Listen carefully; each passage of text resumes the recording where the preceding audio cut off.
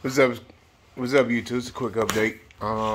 So I had a lot of footage for you guys, but it's on my laptop, and my laptop took a crap on me. So I lost a lot of footage. But I'll give you an update. So right now I'm finishing the firewall off, cleaning up, smoothing it out. I gotta plug some hose. The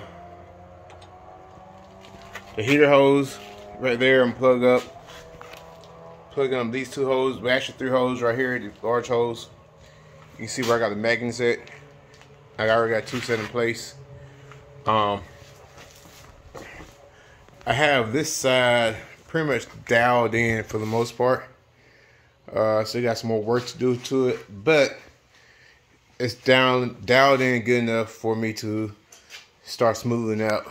I have to get this body line right here right. So I'll be working on this here soon. I got this new tail panel welded in.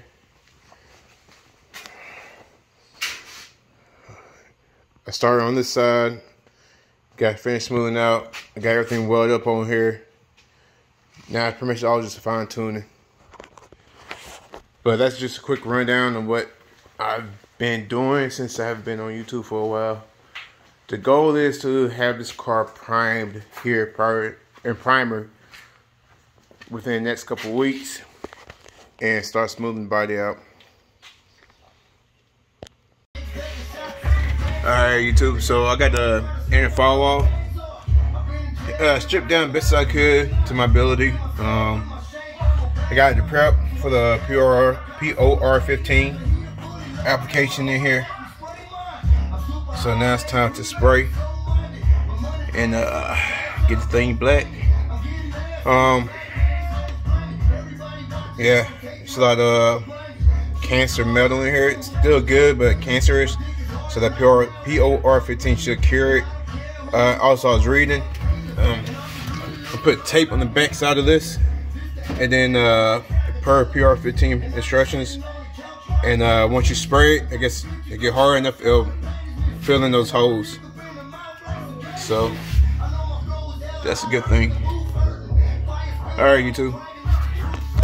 Right, so I got the POR 15 sprayed. It calls for 2 coats minimum. Well, it calls for 2 coats max, right? I spray shit. I've sprayed several wet coats. You see some runs and stuff in it. But I'm not worried about the runs. It's all up on the fire. This is all up on the dash.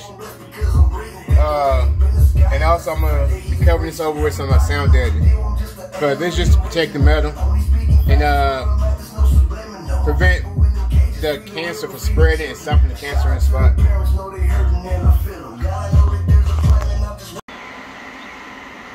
Hey, what's up, YouTube? So I did something different this time around.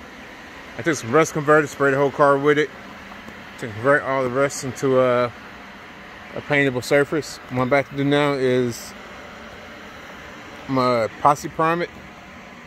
That way I can start all the work to it and pick up speed. Get this car done here soon. Hopefully by the end of December it should be painted.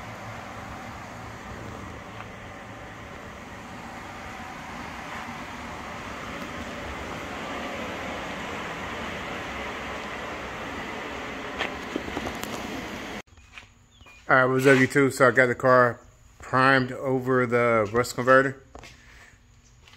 I use the rust converter to protect the metal, to also treat all the rust on the car.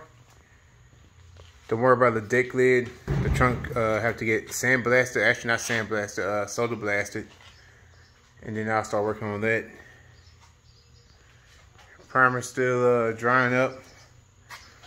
Yeah, you see some rough spots in the paint. That's in the primer. That is the rust converter, which is not a big deal because everything had to get sanded down anyway to perfect the car. Which now I can actually start getting heavy into the body work of this car.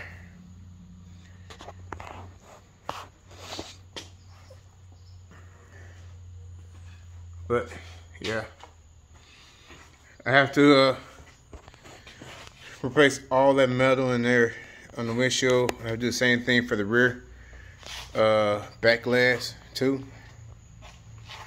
But I'll catch you on the flip side, YouTube.